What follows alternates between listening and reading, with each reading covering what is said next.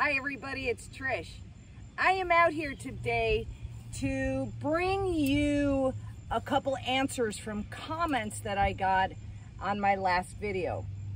And the last video was about using your arms to start the forward swing in golf.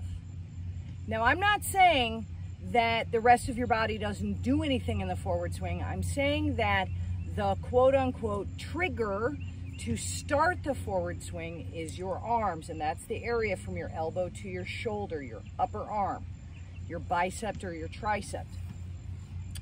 So in the last video, in last week's video, let me give you the setup for it. I have to lose weight to do this, you know. All right. So I have the alignment stick in the belt loops of my shorts, okay?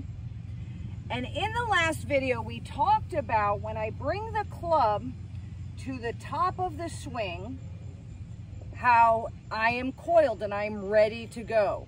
Now, if I start with my arms, this viewer was concerned that I would come over the top, meaning I would do that. Well, that's not starting the forward swing with my arms. That's starting the forward swing with my shoulders. Watch it from this angle, okay? I'm here, here. Now watch, I'm gonna use my shoulders and then swing. That's where coming over the top comes from. I'll do it from this side. Here, shoulders, and then that changes the path, okay? If I use my arms, you'll see my shoulders stay, and then when I get to impact, I'm back to square, so to speak. Let me do it from this side. I get to the top of my swing, and when I start my arms, you'll see that everything comes back to the target line at impact.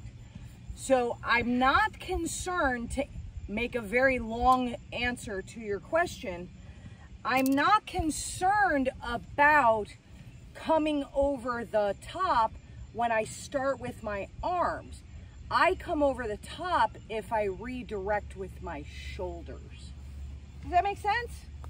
So hopefully this helps. Hopefully this helps you swing the golf club a little better. And until next time, stay safe, stay healthy, and keep it in the short grass.